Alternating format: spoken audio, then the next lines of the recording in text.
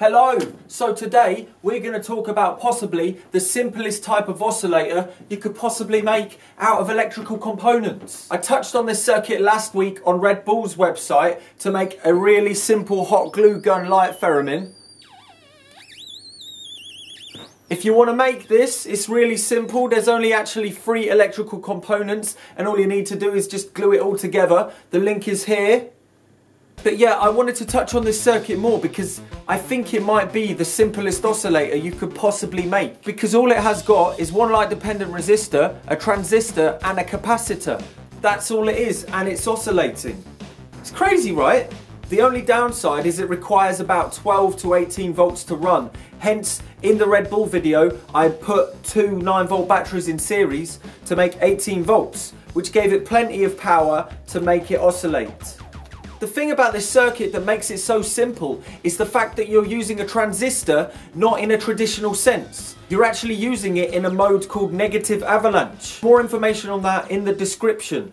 But this mode actually doesn't use the central pin. You're only using 2 pins from the transistor, and it's making it just completely jump out and go crazy and make a really nice sawtooth wave. Okay, so apart from making a light theremin, I thought it would be interesting if we could just breadboard out the circuit to make a really simple oscillator with a pitch knob. Simple, right? The problem with making it work to put a jack in is you need a couple more components to make it run, and it actually adds up to 6 components, which I think is still simpler than something like a 555 oscillator. And it sounds softer and nicer, and it sounds in a way more analog and less harsh because it's actually a sawtooth wave instead of a square wave. I think it sounds really nice, but you'll hear that soon. So this, lo and behold, is the circuit. Simple, right? It looks really easy. And here's the list of components. Lovely. You could probably get all of that stuff for well under £1. So we're going to build this on something called strip board, which is actually a board that has got strips of copper in and loads of lines. It means that you can make any circuit on it and just kind of make it up as you go. The great thing is you don't need a whole board as well. You just get your pliers and you snip out a thing like this, which is actually a 12-hole by 16-hole piece of strip board.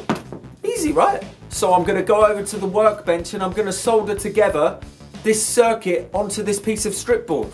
This oscillator doesn't have any CV or anything, but it won't be difficult to add, and that might come later in another video. But for now, we're just gonna get it like going woo woo.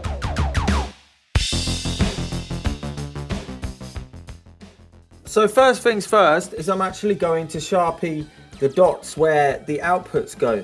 So this is gonna be the ground, that's gonna be the voltage.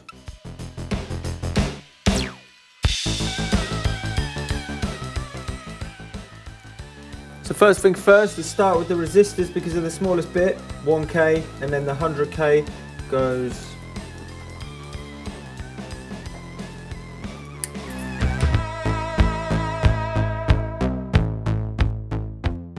So there we go. That is the actual circuit finished. It was that simple. So the difference between this circuit and this circuit is not much at all. So the difference is the potentiometer is there instead of a light dependent resistor. There is a 1K resistor to stop the LED from burning out, which the LED is kind of acting as the load that the speaker is acting, so it makes the actual transistor oscillate. And then the other 100K is merely there to stop it from mixing with other oscillators when you put loads of these together. But before we put loads of these together, let's see if it actually works.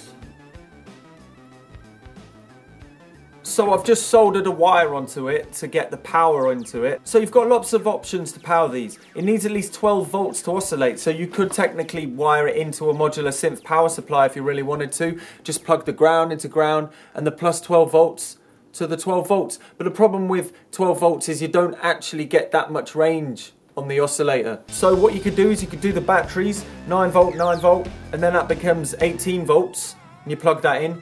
Or you could just get 15 volt or 18 volt like plug power supply and you wire that up to it. I mean, you've got loads of options, but right now what I'm going to do is I'm going to use this, which is just a variable power supply that I picked up at a junk shop.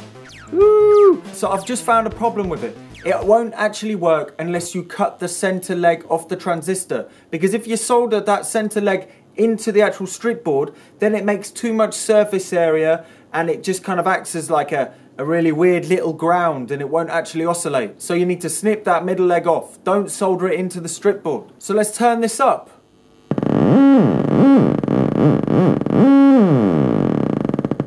So you can literally build these in like 5 or 10 minutes each. So what if we put together a couple more and popped them in a box and then let them all mangle together and just be little drones? Well, let's try it, shall we?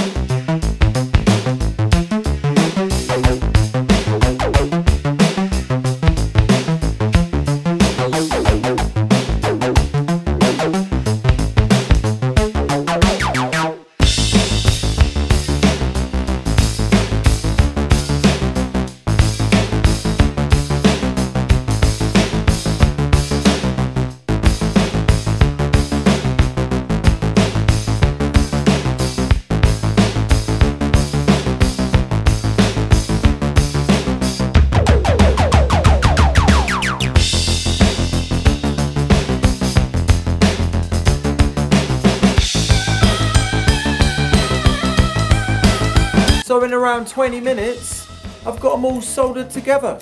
Look at that, that's 5 oscillators in my hand. So we just need to put these in a box, solder the jacks together, and yeah, should be done.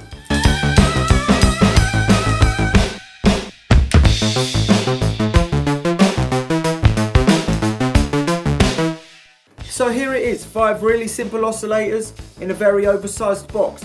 It's oversized because I'm going to put a sequencer in it soon. So subscribe because that'll be coming very soon as well. But right now, you can see they're all flashing around the back of the knobs. And yeah, let's just play with it. These two actually have higher capacitor values. But they're not quite right yet. I need to work that out, but you know.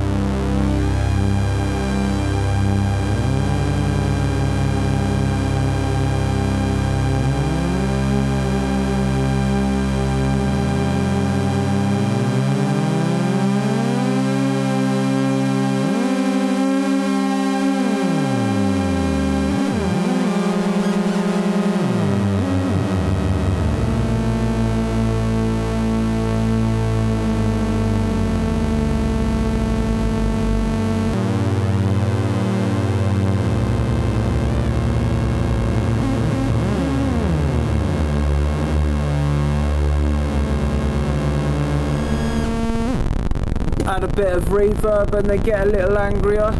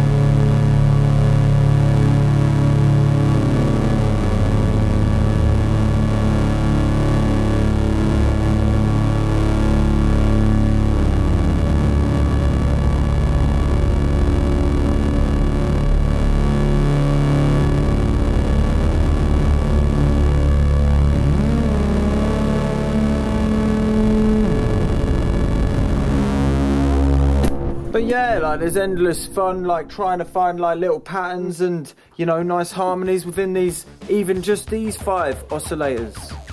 So this method is really good because you could just keep on adding oscillators. So the next video I'm going to do on oscillators It's just a question, how many is too many? I don't know. So that video will come in a couple of weeks and I'm going to give it a good go to try and answer how many oscillators is too many oscillators. So please subscribe and then you can see when it comes up and stuff. But yeah, peace and build one. Build one.